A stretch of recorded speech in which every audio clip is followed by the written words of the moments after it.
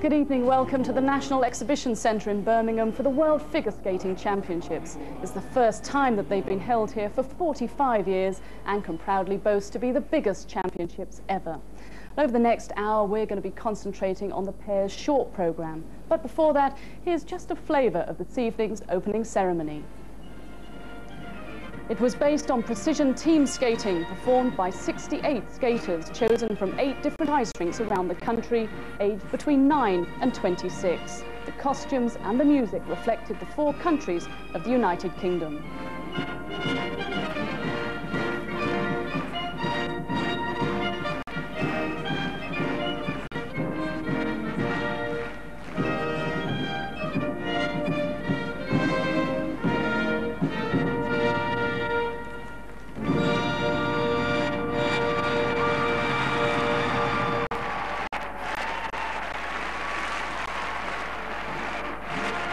And completing the ceremony, the parade of flags from all the countries competing here.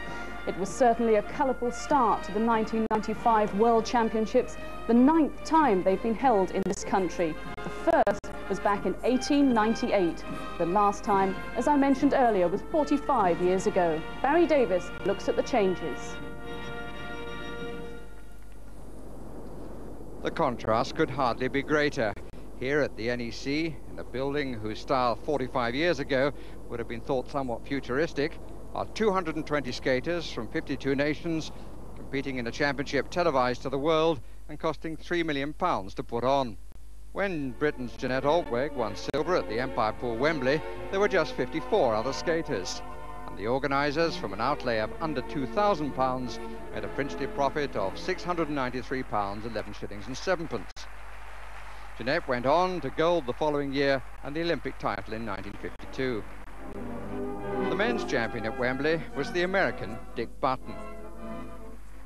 It was the third of his 5 victories. Britain had to wait another 26 years for a first. A performance by the Olympic champion John Currie, which for its artistry became and remains a landmark in the development of skating.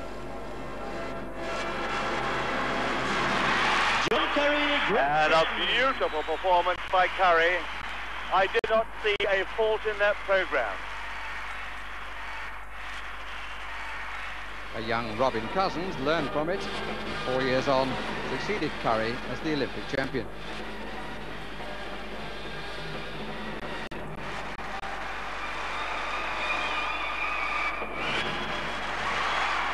John Nicks, now coach to the American champions, took silver in the 1950 pairs event with his sister Jennifer, and 3 years later they were world champions.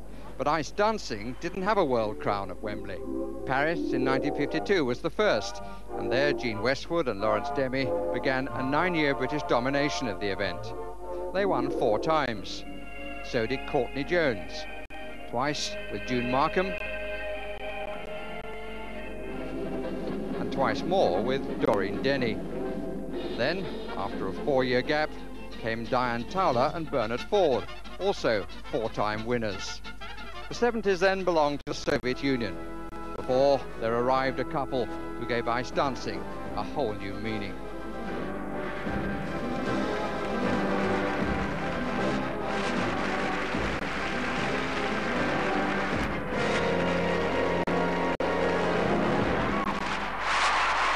You only have to look and you know that you have seen the best in the world.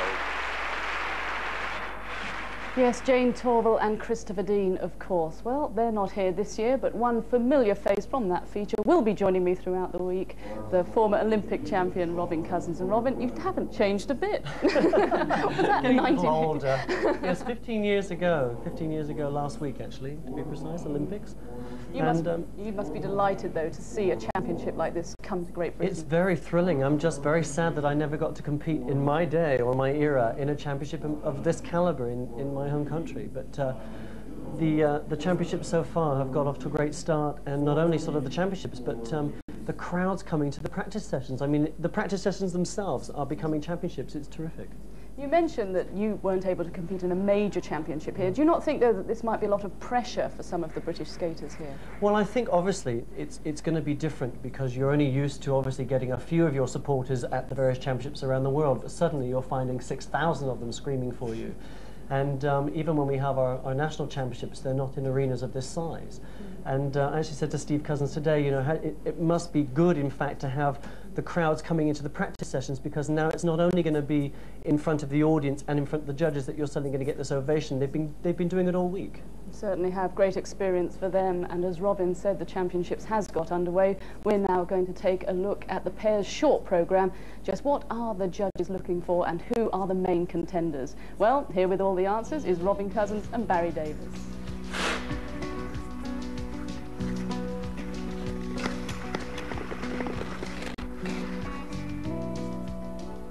On the strength of their gold medals in Europe, Mandy Wurzel and Ingo Steuer will be the pair most in focus. Pair skating continues to get more difficult and more creative. With the Germans last month in Germany, it all came together with their daring and innovative moves. But a year ago in Lillehammer, they showed us just exactly how difficult and dangerous pair skating at this level can be.